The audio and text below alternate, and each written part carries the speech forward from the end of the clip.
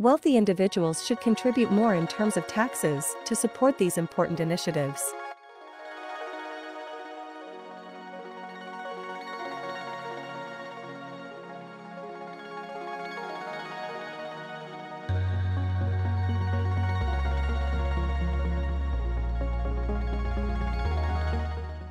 Hi Cleo, my name is Sophie. It is nice to meet you. Hi, Sophie, nice to meet you too. I am Cleo, and I have a particular interest in the idea of small federal government and low taxation. What do you think about this proposition?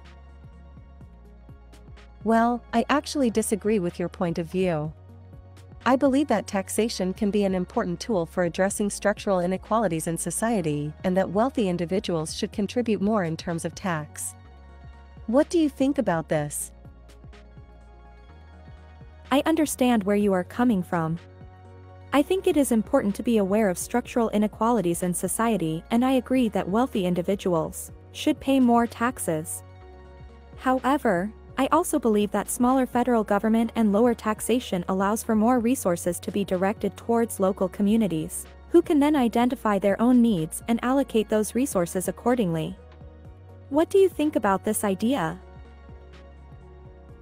I agree that it is important for resources to be allocated at a local level in order to best identify and address their needs.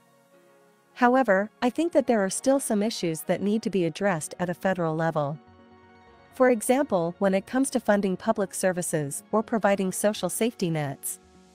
Wealthy individuals should contribute more in terms of taxes to support these important initiatives. Absolutely.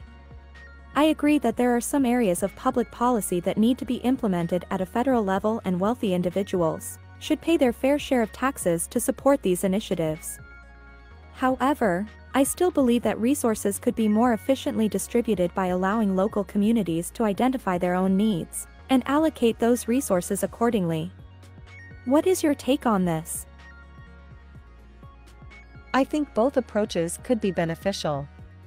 By allowing local communities to identify their needs, they could potentially become more self-sufficient and less reliant on the federal government. At the same time, taxation of wealthy individuals can support larger initiatives that have a greater impact beyond a single locality. That makes sense. I think there is value in both approaches, and it is important to strike a balance between the federal government and local decision-making. I agree. It's important to consider all of the options and find a way that works for everyone.